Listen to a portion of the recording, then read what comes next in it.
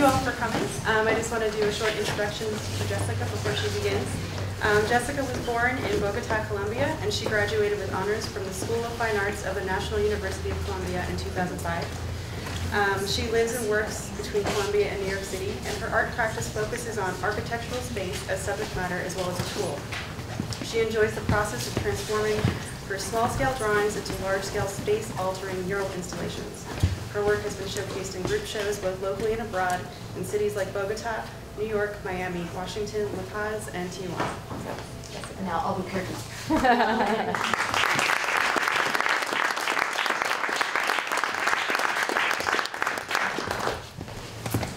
Okay, choose a space.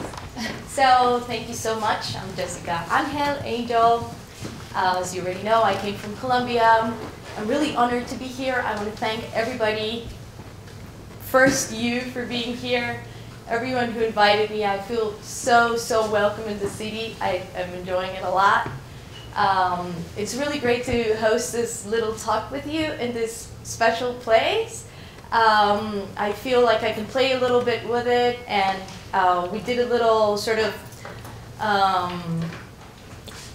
playing with the tools that you guys have here. So you're going to get to see a little bit of that experimentation that, as Kim said, it was kind of a short notice, but I think it came out really well. So you're invited after I finish speaking, going around and seeing these little experiments we did.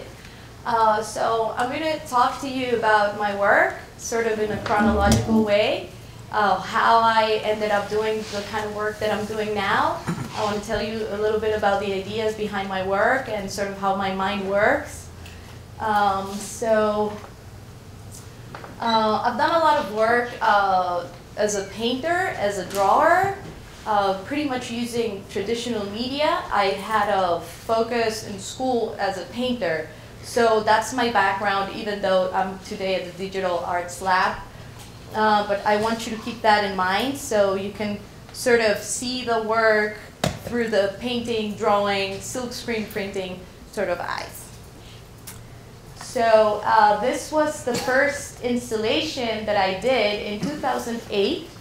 I was doing this show with 32 paintings as well, and then I had this little room. They told me you could play with it, and I decided to do this because the paintings are using codes sort of like the Matrix cliche-ish image. I was kind of doing that, and I was using codes in order to talk a little bit about how information is sort of the core of the way we think. I read Michel Foucault a lot, the French philosopher, and he speaks about how information in different times in history has been what builds the reality around us. So even the way we dream is affected by all this information. So I'm taking the sort of digital side because that is the time where I am now. So I want to be consequent. Is that a word? I want to be coherent with my time.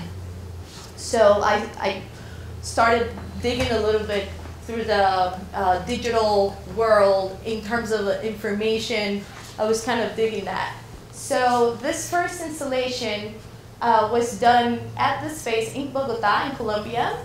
And every one of these characters you see, they might seem like little computers, old iPhones or something, but they actually are codes, characters, letters, numbers, number 8, number 5. And then what I did with this room is wrap it up in paper using this old technique for wallpapering. So since this first one installation, I saw, I didn't really mean to do it, but I would use really basic elements to talk about digital, the digital world. So I used silkscreen prints. Each one of these numbers is a print about this size, black and white. And then we pasted onto the walls and ceilings and floors.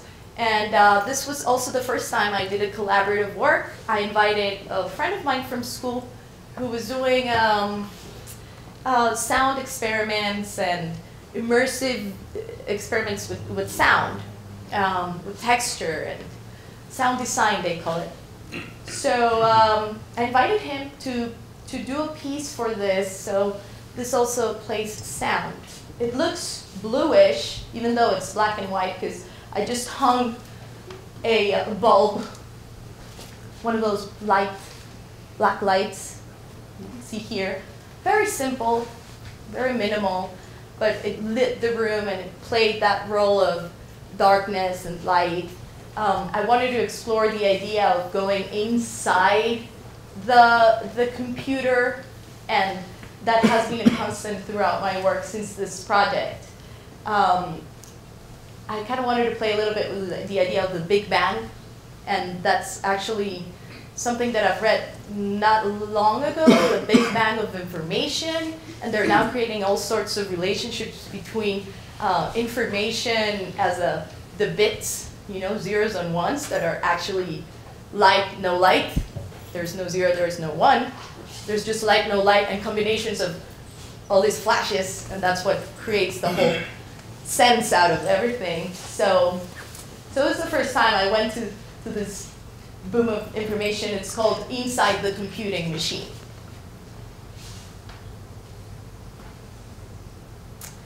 Then after doing that, I moved to New York in 2009, and this was my second installation, I would say, but it's actually a mural. I did it in an artist in residency program that I found there by the river. It was an amazing space. It was an old factory that was, 2008. There was a lot of real estate properties that were empty, so there's a lot of people doing projects for artists and taking these spaces and making them sort of live with art. So I had this space for about 4 months. During 3 months, I planned the piece, and then during 1 month, I painted the whole thing. It's 19 feet high. It is a little distorted, but that's sort of the size. And again, I wanted to play with that idea of being able to dive into this computer world and sort of get to sight, see around, and find what's happening. But clearly, I get the chance to imagine and make up whatever, because there's certainly nothing happening there besides light, no light, light, no light, light, no light. So it is a I would say an excuse for me, just that topic, to play around and imagine. So it has a lot of influence of the 1980s, bits representations, very like the illustration of the beginning of the computer graphics, or even Rubik's cubes, or those games like Tetris. So my mind was there. I was born in 1980, so it was like part of the imagery that is in my head. And that also has to do with what I was telling you before, that how information creates who we are. In that sense, I'm not very Freudian, because I believe I am a bunch of information, and I'm like a funnel that gets all sorts of things. I get to choose what I want, but I cannot deny the influence that I have, so we're kind of trapped a little bit there. This is another view, so you can have a sense of the scale of the work. This one was painted, and I was doing the black lines around to sort of clean up the image, and I just couldn't do it. It was very hard to make it clean as I wanted. So I came up with the idea of using electrical tape. I didn't have that much time. I was like, I'll do electrical tape, and it really worked very well. So that mistake, sort of cheating little trick that I used was followed by pretty much what I'm doing now. It's a lot of tape, but yeah. And mural works. I really enjoyed New York during those 5 or 4 years I lived there, because there's a lot of organizations This was with the Brooklyn Arts Council. There's so many open calls, so being an artist has a lot to do with being, chasing that kind of stuff. So I did a lot of writing and sending things and doing it the professional sort of way, and it seems to work. So I did send a proposal for this wall, and I got it funded by them, and it had also to do with that, how codification builds up the city. And I called this one building codes, when coders, computer coders, are in a way building, and each one of these codes, it's like a block that builds. So that was the idea behind it. I also kind of wanted to play with the skyline, sort of that perception that we have that is from a far point of view.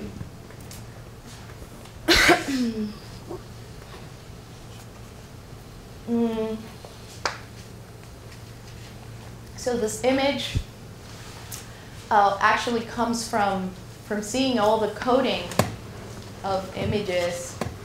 This image, you just flip it, and that's what you get when you have either an image or a text or all the code that's behind everything that we see through the computer screen. You probably have seen it. Pretty much looks like this, but the other way around. So somehow I just flipped it, and I saw a skyline. So I decided to go with it and came up with an image. And here you can see, as Teresa was reading about my bio or my statement, I do put a lot of attention into the process. I think that it's what I enjoy the most. And I also think that there is where all the line of thought goes through. When you have all the time in the world to sit there and paint and do, your mind is really being very active. There's a lot that you're thinking about. And I think either it is visible or not in the work, or if it's literal or not, it's still there. There's this sort of energy that goes. So I like showing processes a lot, and I enjoy them a lot. I think there's a lot of value in them.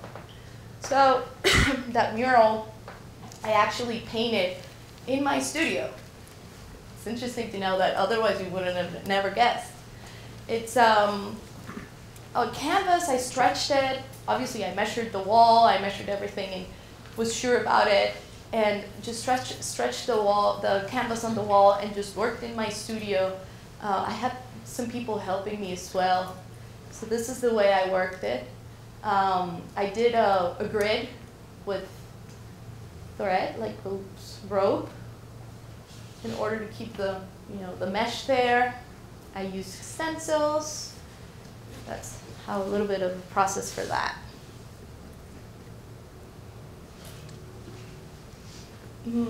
This is another transforming mural. I don't even know how to call it, if it's a mural or if it's an installation. It's a painting. This one is a painting. I did it, can you see there? I did this painting at the Cooper Union School of Arts, also as part of a residency program for teaching artists in the Metro New York area. And I was at that time teaching a private high school in New Jersey, but I still fit. So that was great. And this piece particularly is inspired by the building where it is located. I don't know if you know the School of Arts in the Cooper Union building. In 2007, they made this huge futuristic looking building. It was made by Tom Main, is the name of the architect, and it's all Tom Main sort of pushes this wave of architecture that is based with computers, like Zaha Hadid. So it's a lot of computer-based architecture. And I really liked that building, actually. When I moved to New York, it struck me the most out of everything. So it was great to be able to give it some, homage. So yeah, this is painted. And it is, I was trying to find this, this sort of connection between the building and going again into the micro world of computers. So there's a point where architecture and microchips sort of meet. When you see a motherboard, what you see pretty much is how a city is planned. And I find these similarities like patterns in a way. And then I start seeing patterns in other places, like between the large and the small. For example, an obvious example is the atom and the solar system. But there are a lot of other examples where you see that. And it's incredible to think about these patterns, because then you realize that everything is a whole. And there's nothing really different from nothing. And thinking about immersion, for example, which was why I'm invited here, I'm like, okay, I'm doing this work, but I'm not really thinking about, okay, let's make immersive work. And I think of the word, and I feel, okay, immersion. I'm already immersed. It's kind of redundant. I'm immersed in myself. Each one of us is immersed in itself, and then we're all immersed here. And there's all sorts of layers of immersion.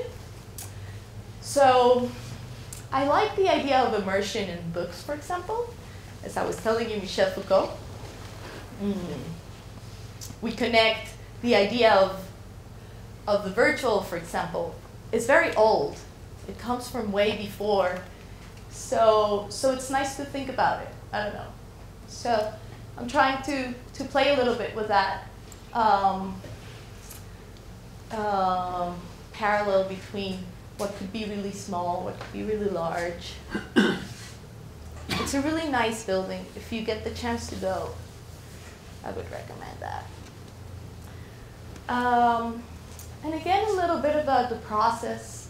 I enjoy it a lot. I draw a lot. Pretty much everything comes from drawings and doodles. I always carry my sketchbook with me. And everything just sort of translates into a drawing or a bunch of drawings. And then I go through a discerning, is that a word? Discerning process, where I choose what I like the most. So these are some drawings that have been sort of a guide. And then I'm showing here how I do scale models for these works. Now that they're becoming recurrent, I have to sort of come up with a method. So I'm doing scale models every time I'm invited. So for 516 Arts, the piece that you will see, it's a large scale work. I did a model for it, and I needed all the measurements, and I was very clear about what I was doing, and I had the chance to do a little prototype. So scale models are now in the scene with me. I also wanted to show this because this is part of a project that I did that I never got to realize. It was an open call also in Brooklyn for the Brick Media Arts Center. And it was $30,000. I hadn't really done something that big, but I still went for it. Like, yeah, I can do this. So I did it, and it was great. I got pre-selected. They selected 4 projects. They gave each project $1,000 to develop the idea, then make a presentation, and then they chose 2, and then I didn't get chosen. But I got all this work done. So for students, I really, really encourage you to go for open calls and making projects. And even if you don't get them, I think it's great to do the effort of putting all this stuff together and having to write and doing all that. So this was this project that actually led me to do what is in 516 Arts in a way. So I have an image here of this maquette, so with my background in painting. And this other image is this maquette made into a prototype. So the project was to create this large-scale murals that take over the walls and take over the floor, and create collaborations with artists from other disciplines, mostly video artists. There's this technique that you can see back here. It's called video mapping. And it's pretty much a video that can be manipulated, that you can stretch or you can make it fit exactly where you want.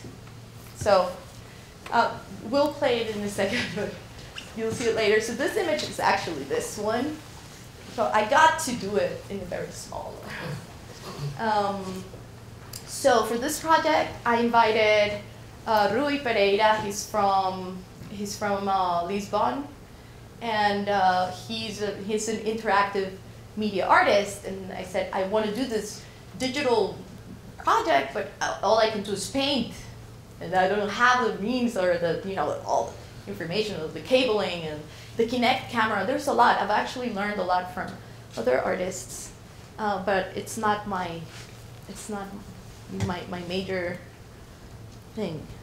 So we did a little video of the maquette of the scale model as if it was actually done for this presentation.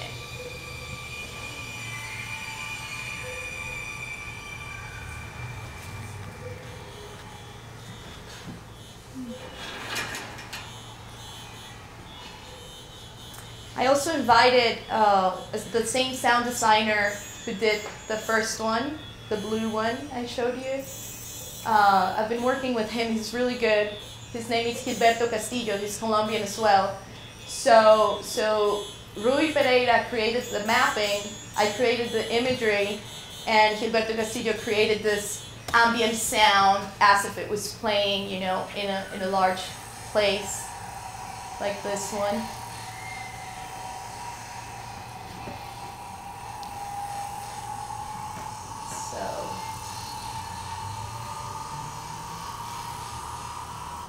So this is just a project that I never got to do. But I'm showing it today, actually, because, how can I pause it? There? I'm sorry. I want to talk before showing that.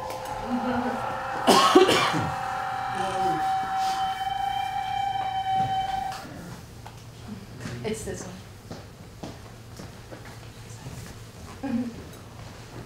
So I'm really open to invite people. I like people, and I think I'm not going to do anything by myself, to be honest. And the more I connect, the better, for me and for everybody, and we're like bigger all together. I kind of feel that way.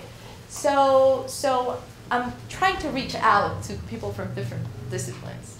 There's another project I'll show you later. But for this project at 516 Arts, you probably know this space. So I took over the whole wall when you enter, and the front, mezzanine, and the floor. So it's pretty large. But it's also very inviting in terms of there's a lot of white, and it's like the perspective sort of makes you walk into it.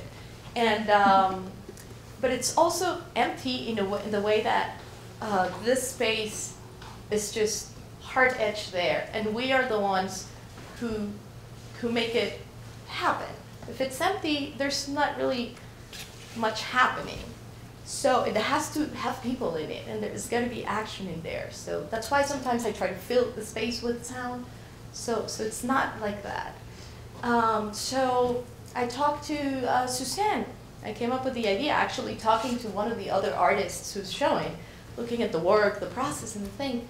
And he was saying, why don't you do some video mapping over this? I was like, well, I don't have enough time, it's too much work. I don't manage the tools so well. So we came up with the idea of creating an open call. Now that there's so much connections, here that I see, there's a lot of collaborative work, and I think that's great, between Current, Santa Fe, Albuquerque, 516 Arts Lab, and I love that. And it seems like this 2 months, there's a lot happening that takes over a broad area. So we're actually making an open call for artists, digital artists, to take over my work. I'm like, you do whatever with video. So I'll let you know. We came up with this idea a day ago or so, but I asked around, and I got a yes, green light. So we're gonna go for it. So I want to show you this little video because this is sort of the stuff that I think I'm looking for. So this is also made by Rui Pereira when I invited him to be part. So it's right here. So what's happening here? Playing with Kinect cameras, playing with interaction. So the whole idea is that if you touch the wall, then something happens. If you walk by, if you're close, if you're far, you know, playing with interaction. And I know there's a lot of interactive endeavors happening here, so I think it'd be great to, you know, to collaborate. I really want to collaborate. So if anybody has any ideas with me, I'm in. You know, this is another interactive artist. He was developing these particles. So it's also with Kinect cameras. If you walk close or if you walk far away, there are different reactions of the video. So it's nice. It's nice to play with this element.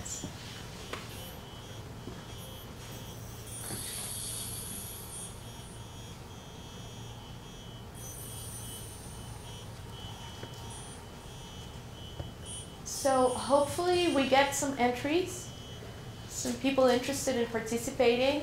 I think we have a deadline so far for June 23rd, so I'll let you know through the Arts Lab. And well, that was it. That was that project. I have this other one, collaboration. This is about the size as the 116 Arts project. This is also inspired by this sort of 1960s futuristic architecture, like Archigram, Peter Cook, that kind of stuff I find very interesting. And I really like how these guys make projects like if they were going to be made. So they have all the plans, they have all the research, they have all the, you know, if you actually wanted to make this project, you could. All the material is there. Even though it's completely fantastic and nobody really wants to do that. But I've studied Archigram, and so this is a little bit inspired in Archigram. And I did the mural, and I invited a video mapper from Colombia to play with it, to sort of fill it up with color, and we also invited a musician from Colombia to play. It became a little bit of a party thing. It was fun. This is actually the piece it's called Hemispherical Immersion, and it's actually the work that 516 Arts wanted me to do here, but this kind of work responds to specifically to the architectural space where it belongs or where it's made for. So this is made for a specific place. It's a gallery in Colombia, and I did my model, my scale model, So it was really hard for me when I got this invitation. I said, well, this is meant to be for a space that has this size and that size, and I might not feel like repeating myself again. You know, I want to be motivated. I want, you know. So I said, okay, if I come up with a second sort of version of it. So what you will be seeing is hemispherical immersion in black and white. That's sort of the name that I was thinking for it. So what I like to play with, and in this piece, I did a lot of reading for this too. I was reading about sort of juxtapositions between also lines of thought, and the reticle, the pixels, the reticle that is squared sort of simulates or talks about a certain way of thought that is very kind of like the state, you would say, in a way. It's like what has to be there, and this is the proper thing to do. And there is the perspective, the curved perspective, the Euclidean perspective and the non-Euclidean. So Euclidean perspective is actually the one that is in the background. That they teach us a school Euclidean perspective, where they tell us two parallel lines will never meet. And it happens to be wrong because everything is curved. And this immersive fluid where we are has no straight lines at all. So that has a little bit to do with the sort of the status quo a little bit. And then playing with the Euclidean perspective against the status quo is sort of like the vanishing points. Actually, Gilles Deleuze, he's also in the line of Michel Foucault and all these French philosophers. He has a term, it's actually called the vanishing point. And it has to do with the resistance, and it has to do with, building new ways of thought. And he says the new roads, sort of like mental highways. It's kind of like you have to open up the path, mental paths. So that's interesting too. But I was kind of thinking about that, to play against this juxtaposition between what is rigid and formal and then what is kind of fluid. And also with the idea of the color and the black and white juxtaposing. I like juxtapositions. And I like, how do you call them? Analogies. These are two other points for perspective. This kind of work has mainly one point of view. When you move around, the shapes might kind of lose its, I don't know. They might not be that recognizable because it works from one perspective, like anamorphisms. You know those? This is my last solo project, 2013, 2014. It was up for 3 months in New York at the AC Institute. And since I had such a long period of time for this show, I explored again the idea of collaborations. Because I said, okay, I'm doing this work, and then it's going to be up for 3 months. It's going to be pretty boring for people to walk in and out for 3 months and see the same. Let's be honest. Let's just activate this. So I invited 5 different people to play here with this. One of them was an astrophysicist. This work is called As Above, So Below. And it kind of plays with that idea I was telling you before of the patterns. So the higher you go, the more you will realize that you're below there.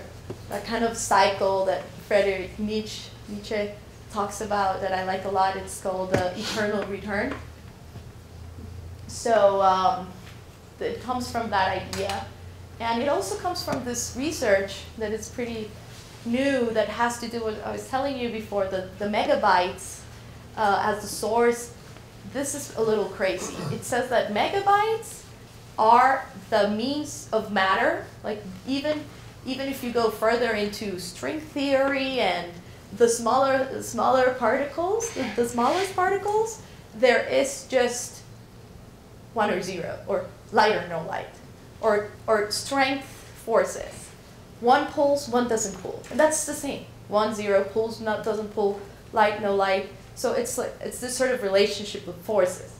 So I thought that was very interesting, and these guys have this new theory, and they even call it the Informan, So I kind of wanted to make a parallel between these sort of computer-based elements to the universe, to a black hole, make these connections. Maybe I'm the only one who sees them, but I get to be here and tell you, so that's good. So these astrophysicists came into the space, and it was talk just like this one. It was great. People were thinking about infinity, and they're inside an art installation. I invited again Gilberto Castillo. He did an amazing piece with sounds above, vibrates below, and all this sort of relationship between what is high in sound and what is low. A performance artist did an incredible piece in there with snow. Two musicians played inside, so it was great. And that's why since we have a 3 months long show at 516 Arts, I think, improvisingly enough, I don't know, we could come up with something.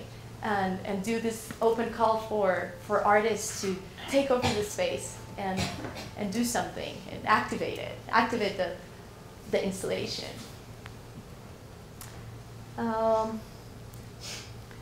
These are other views of how with the lines I attempt to erase the space. I don't know if you read the abstract of this talk. I was saying I'm interested in the space, and again I'm here juxtaposing things, in the space as a rigid form, because it is rigid in terms of architecturally speaking, it's very rigid. But then there's this other space, for example, our thoughts, they have a space. There's got to be a space there, right? We don't know exactly what kind of space is, and I think it is related to the same space that is where all the ideas in this computer are. It is related. So I feel the hard space, the stiff space, which is the wall, holds within the dynamic space. And we are dynamically filling this space right now with this talk. And our ideas and everything that could happen. And when you see spaces and all the history that's been through an old building, for example, it's all that flow that's been in there. I think that's very interesting. But I think that they're not that far apart in a sense. There's Douglas Hofstadter. Does anybody know him? He's really amazing how he speaks about the self and about the space within our brains. And his theory says that we project ourselves into the outside, and he says that the outside, even the universe, which seems that far away, it's actually in our brains. It's like there's nothing out there. It's just here, you know. And it's interesting. It's interesting to see, to think about these levels and layers, you know. So with erasing the space, the hard space, the solid space, I kind of want to extend that and erase it with the drawing, you know, playing with that. And this is the other vision from the image is a little attractive. It's actually longer, but this is how it looks from the center. I also did a couple of blocks, three-dimensional elements that I think I need to explore more. This is all the way out. And I think that's next will be Albuquerque, but it's not there yet. So if you have any questions, I'll be really happy to answer them.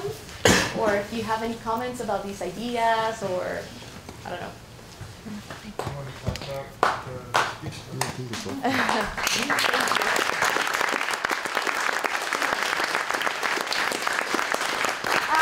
This piece behind us, well, you saw the project. Maybe we could walk. We could talk a little bit. I mean, this is a bit bigger than I thought, but you could play it. I think we should play it. So what's happening here? We have a mural. It's actually a banner, one of those banners for advertising, whatever. And this banner has a black and white print, which is the image. And then I created the video that matches the mural. And what I find really interesting and effective about video mapping, in the sense I want to use it, is that black in the video is really black because it's a printed black. If it was just a projection, it would be a little washed out. And as I'm telling you, I come from a painting and drawing background, so I look at that. For me, it's like it's really important to have a black that is black and a yellow that is yellow. So that is the reason pretty much why I'm using the video mapping with the mural, and it's not just a projection. I think the mural, you can see it. It's a black and it's really striking to the eye. So for me, the video mapping is just a tool of adding color and adding light and movement, just as if it was, you know, a watercolor or oil paint. And it has the, you know, the thing that it can move. That's cool. that's pretty much it. It's very simple. I just use it as a tool. But it also has to do with what I was saying before, what is static and what is flowing. So this sort of space provides the static form, and the video brings in the flow in it. So that's what I was talking about, the hard edge space, the architecture, and what happens in it. So it has to do with that. This is a sound design piece by Gilberto Castillo as well. So he responds very well to my ideas. So he came up with the sound that would take you a little bit to that digital world. And back here we have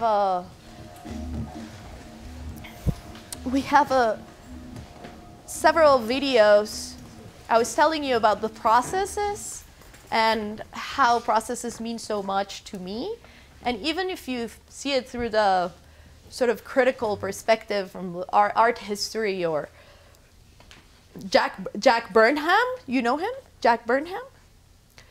In the 60s, he wrote this really interesting article. It went on Art Forum at the time. And he was talking about processes as being the form of art that mattered the most. And at that time, in the 60s, well, we see fluxes and all these movements that give most attention to processes. And actually, the objectivity of art becomes something that was pretty much, how do you say, despised, you know? And that's why painting went through such terrible crisis. System aesthetics. Huh? System aesthetics. System aesthetics, yes, exactly. It's really, really interesting. And so yeah, system aesthetics. Well, okay, this is a project that I did in 2009 in collaboration with another artist friend. And what we did was pretty much curating a collaboration between painters in this museum. So we got a grant. And we got to invite people just to take over the space and play around with their paintings. And it was a painting-based project, site-specific. It was interesting. It doesn't have that much to do with my own work because it was somebody else's work in a way, but we curated that. So, but you will see here all these time-lapse videos that I have done sort of to keep a memory of this process, because after the work is finished, the exhibition is done, it just, it's ephemeral. So I think recording the process is just the only way for me to keep the work, So this is the Cooper Union one that was completely painted.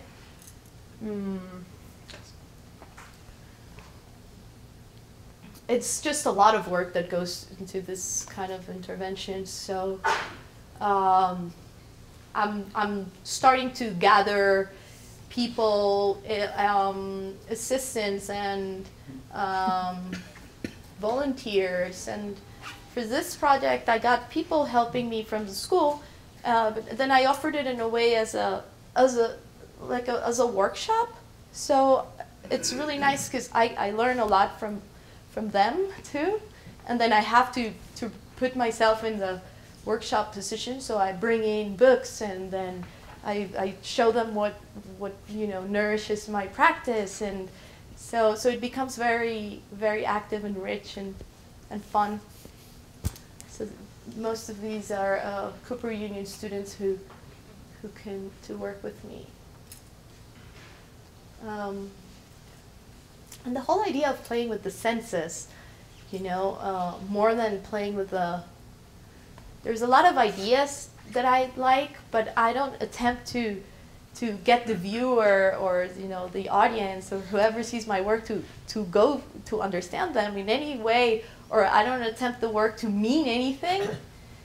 I want to leave it open for interpretation and open for associations. Because I was telling you before, there's we all have our little funnel, and we choose what we want, and those things we choose are related to our experiences, where we come from, and that I don't know when you see my work. What is the association you will make? I have no idea what your life was.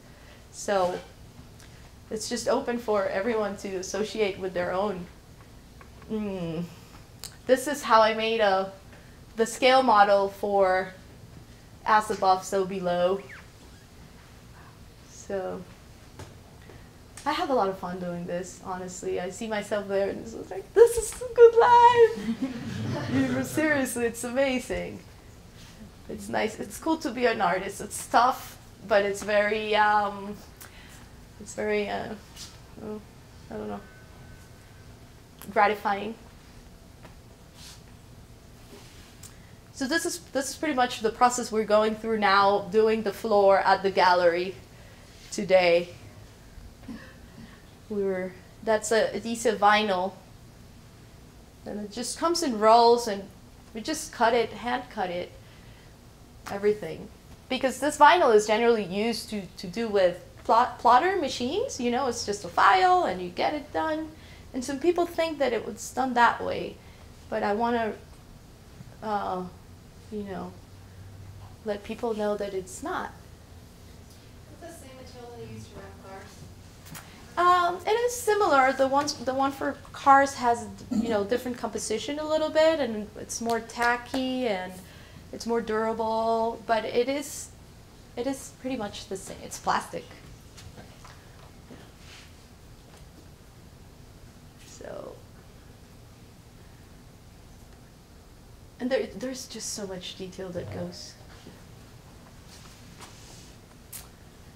You don't have to see the whole thing. We'll let it run. There's also a little experiment we did with David, and it was great that even though I have all this work happening at the gallery, I have the energy, thank you, God, youth. Seriously, I won't be able to do this all my life. But now that I have the energy, yes. And so they're like, do you want to play around with the games, you know, the toys we have pretty much, which is a dome. And I always wanted to do something with a dome, but I never had the opportunity. So the dome is back there, and you're welcome to come see what we did. And it's a very simple experiment. We took one of the works, the very first one I showed you, blue and white, and we just projected it, and we're playing the sound that you didn't hear when you saw it on the photograph. But it's nice. It's nice to play around, and I hope I get to play around here a little more even after I leave. All right? I'll just email and send projects and come up with ideas and probably drag someone down to the planetarium actually in Colombia. I know I have friends there. And yeah, like, I'm in Albuquerque. What is this? I love it. And I hope you could go to Bogotá and we could make projects together and then go somewhere else. I think that's amazing. And my work doesn't really talk that much about Latin America, for example. I'm not that interested in how local or not local. I am more interested in the global part of, you know, the whole net of knowledge that's out there. I don't want to kind of put myself in that box, no? This is another one with the paper. So, does anybody have another question, comment, joke? No? Can we all go? Yes, absolutely. Please come see the dome and listen to the sound design piece. It's really amazing. It is about 3 minutes long, but it has this cadencia that is very interesting. Cadencia? Cadence. Cadence. So just you could go, you could sit. There's this chair, so you could relax a little there and pay attention to the sound because it's really beautiful. So Jessica, do you want to? Well, maybe we should thank Jessica for. No, thank you.